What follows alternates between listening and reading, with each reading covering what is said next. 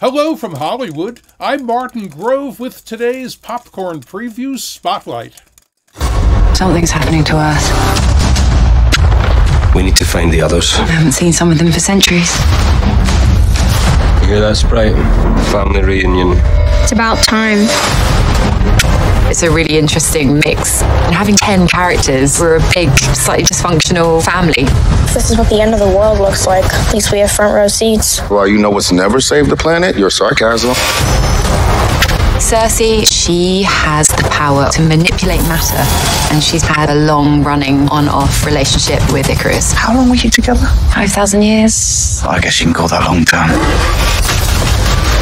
Icarus is the loyal soldier. Dad, that's Superman with the cape and you're shooting laser beams out of your eyes. I don't wear a cape.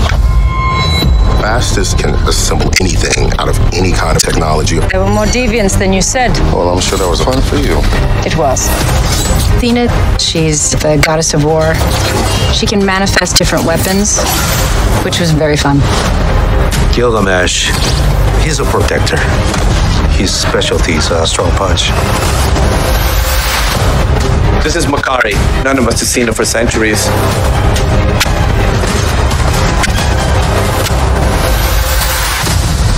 Sprite can create illusions.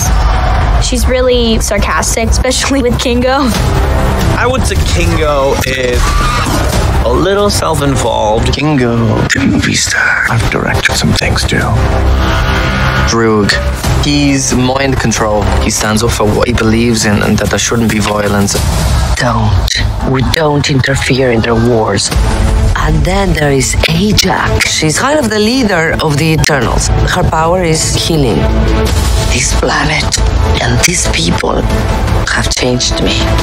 These superheroes reflect the world we live in. Everybody is unique and special. I think Eternals is the most epic movie that Marvel has done. And I really, really mean that. They're really gonna see a movie unlike any they've ever seen before.